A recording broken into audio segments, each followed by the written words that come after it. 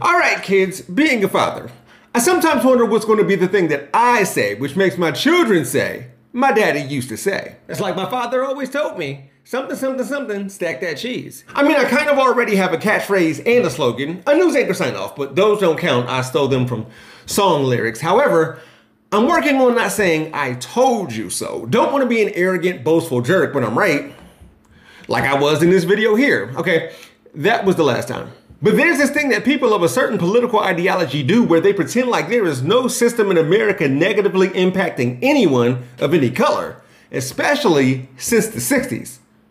Until there is. We also have a federal government that pays single women more not to have a man in the house than to have a man in the house, contributing to an epidemic of fatherlessness. And I think that goes hand in glove with the education crisis as well, because we have to remember education starts with the family, and the nuclear family is the greatest form of governance known to mankind. That was presidential candidate Vivek Ramaswamy, voted most likely to raise their hand in the shape of a V in order to get the teacher's attention and answer questions while in class. I'm not making this up. Podcast host and contributor for ESPN, Pablo Torre, said that's what Vivek did when they were classmates at Harvard, and I'm not even sure if Ramaswamy denies it. Anyways, when Vivek says, we have a federal government that pays single women more not to have a man in the house, he's referring to federal welfare benefits paid out during the war on poverty starting in the 60s. Conservatives consider this time period from then on in America to be a welfare state.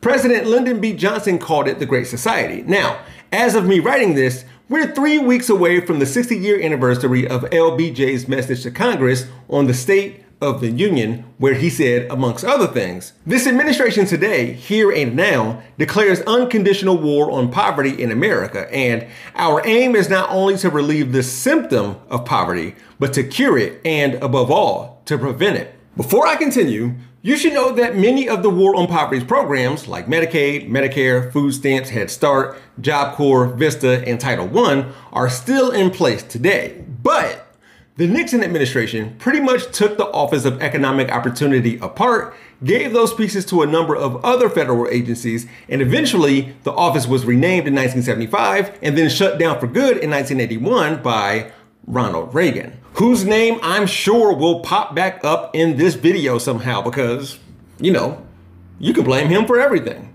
Even with that, President Bill Clinton, quote, ended welfare as we know it with the Personal Responsibility and Work Opportunity Act of 1996. So let's talk about rates of babies being born out of wedlock, marriage statistics, and what it means to be fatherless. However, I want to focus on what, say, a presidential candidate can actually do about it.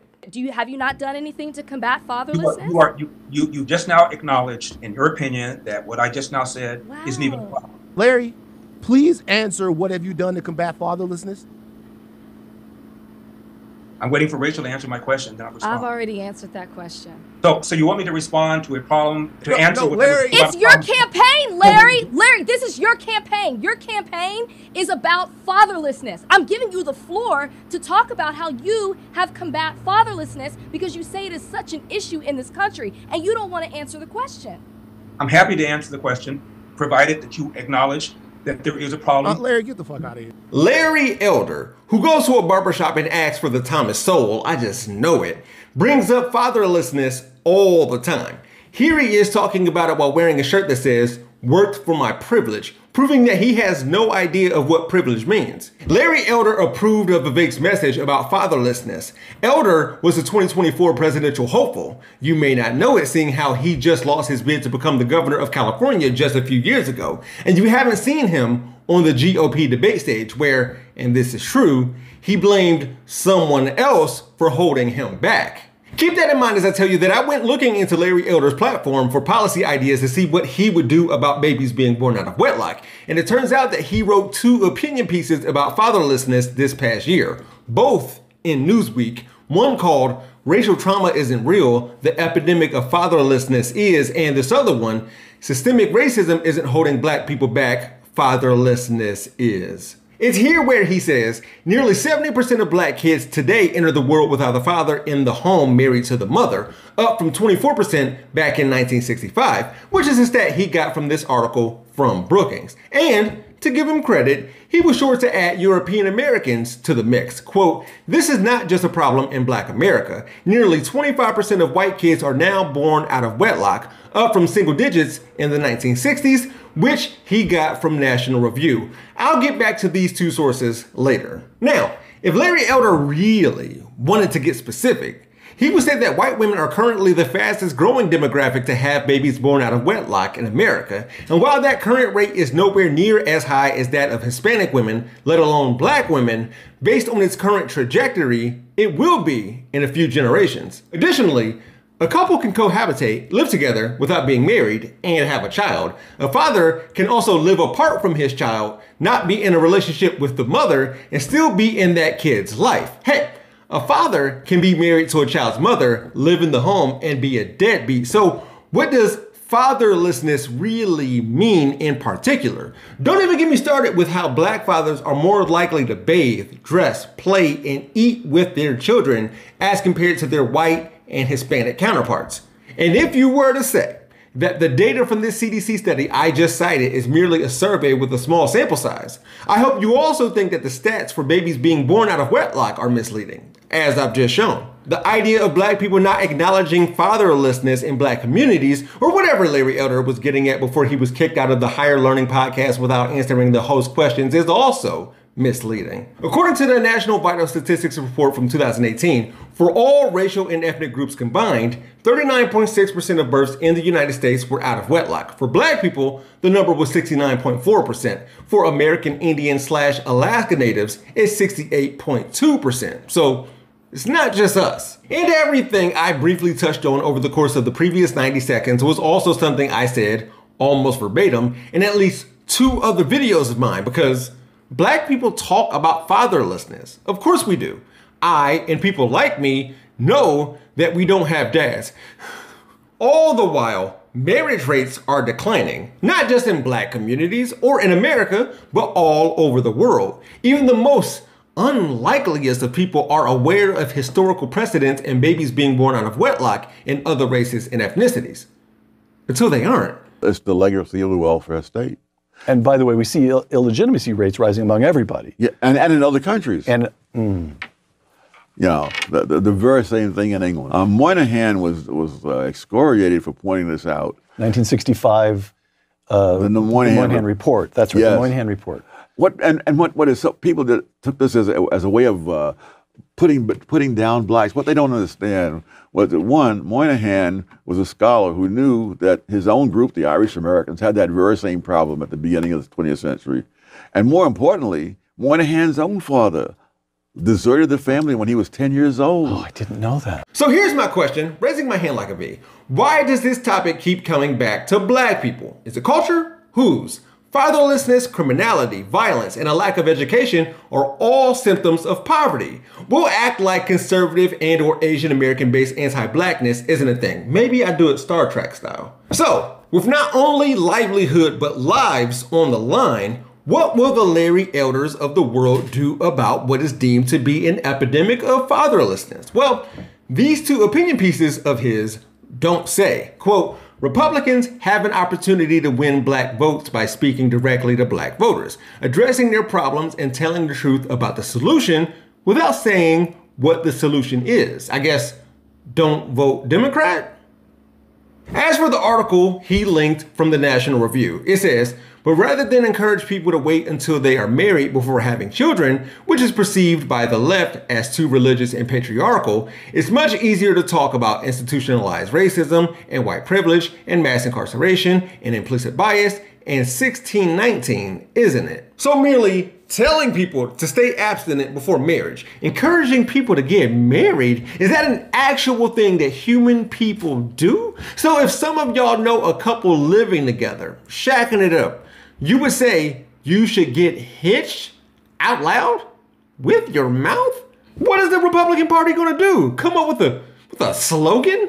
How did that work for Nancy Reagan and Just Say No? I told you I'd bring that name Reagan up again. I also told you that I wouldn't say I told you so, though. Shouldn't conservatives be working on themselves to become more desirable? I mean, they're the ones having to hide their political ideology on dating apps. Oh, and if you can't spot a black conservative man, they refuse to get lineups when they get their haircut. In an analysis of out-of-wedlock births in the United States from Brookings, they credit what we know and have seen about the decline in marriage in America to a decrease in shotgun marriages, a marriage that is forced because of a pregnancy.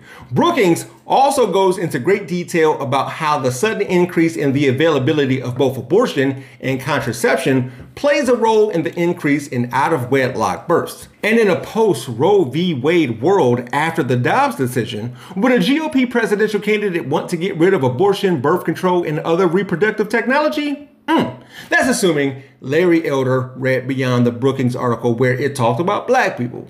He definitely didn't. Moving on, I want to point out that the Heritage Foundation, a conservative think tank, makes it clear that babies being born out of wedlock is a phenomenon that happens among poor and low-income Americans. And they say, quote, if poor women who give birth outside of a marriage were married to the fathers of their children, 2/3 would immediately be lifted out of official poverty and into self-sufficiency. This, again, assumes that unwed women aren't in committed relationships or in households with multiple incomes. Heritage Foundation describes self-sufficiency as the ability of a family to sustain itself above the poverty level through its own work and investment without reliance on welfare aid. For, quote, a new generation capable of supporting themselves out of poverty without government handouts. They will go on to say, even in good economic times, the median poor family with children has only 1,000 hours of parental work per year. This is the equivalent of one adult working 20 hours per week. If the amount of work performed in poor families with children was increased to the equivalent of one adult working full-time through the year, the poverty rate among these families would drop by 2/3. So how about we raise wages in this country? If someone can only work part-time because they're caring for a child or are in school or something like that, they can still make a little bit of money. Hey, throw universal head start on there too. A single parent wouldn't have to pay for childcare, expensive, and could work more hours knowing their child is being taken care of. Plus, is it likely in America anymore to live off of one income while the other spouse stays at home with the kids? Ooh, better infrastructure and public transportation could get a single parent or a married couple to a higher paying job outside of their impoverished neighborhood without having to buy or pay for a car. Increase the earned income tax credit. Give us universal health care. Paying unplanned out-of-pocket expenses doesn't help. Around half of the merits on credit reports is medical debt. See, all of those things will be considered handouts from the government, and they don't want the general populace relying on free stuff, except for recipients of the Homestead Act, Wagner Act, Social Security Act, redlining, and the first GI Bill. Those white people didn't become lazy after what America did for them. It's weird. Which leaves us with messaging. In this economy, no method, telling people to do better. No sacrifice or investment, no capital, no real backing, support, or safety net. Really, no nothing. Larry Elder ain't gonna do nothing about fatherlessness in the black community or anywhere else. Neither will Vivek Ramaswamy. He's too busy swagger jacking Barack Obama and stealing Larry Elder's lyrics. Epidemic of fatherlessness. Why then am I running? Because there are several issues that our side is not talking about, if at all. Number one. Look, I could have spent so much of this episode going over poverty rates, how they're measured over time, comparing and contrasting the numbers of those in and out of poverty, whether the war on poverty helped or hurt the previous generations in these United States. Lyndon Johnson and his Great Society, was it a success or failure? Well, ask a liberal or conservative. Does any of this have any bearing on America today? You know, it's interesting to see which systems, structures, and institutions from the 60s people pick and choose to say still affect us. But there's definitely one thing this country did then that it does now.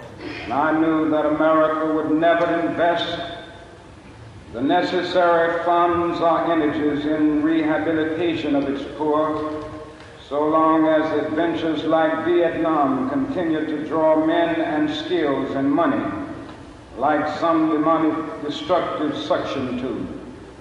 So I was increasingly compelled to see the war as an enemy of the poor and to attack it as such. The Reverend Dr. Martin Luther King Jr., who evidently had more to say than one stanza in one speech that the right is going to remind us of on MLK's birthday next month, because it's the only thing he said that they agree with. He recognized and realized that the war on poverty didn't go far enough and was underwhelming when the Vietnam War was underway. Sometime later, he added, and you may not know it, my friends, but it's estimated that we spend $500,000 to kill each enemy soldier, while we spend only $53 for each person classified as poor. And much of that $53 goes for salaries to people that are not poor. Sounds a lot like America today. By the way, in terms of age, Martin Luther King Jr. and Thomas Sowell are only a year apart. Do with that information what you will. We got money for war and genocide, but can't feed the poor. A reverend and a rapper told us so. We're gonna be all right.